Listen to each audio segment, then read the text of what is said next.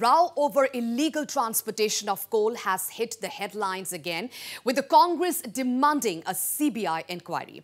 MPCC Working President Deborah Marak has alleged that illegal transportation of coal is rampant in Garo Hills region and an independent probe is must to unearth the involvement of many.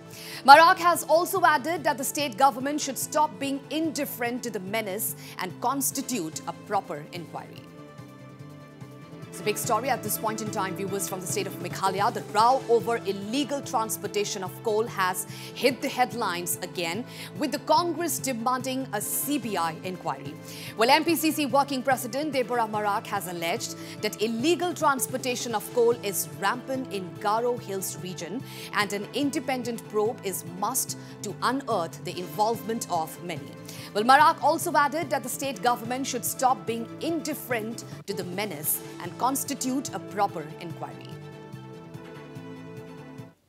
From the party side, I would like to urge upon the government to do the proper inquiry. Trucks are plying illegal trucks are plying every time. We know. And many trucks, it's moving through Dainatubi, going to Gashuapara. It is 100% true. Now, government must give it to an independent inquiry. And there are many middlemen, those who involved in this business. Not only this 𝐸𝐸 enterprise or company. There are many local boys, they involved, they work hand in hand with these men, collected lots of money, doing nothing.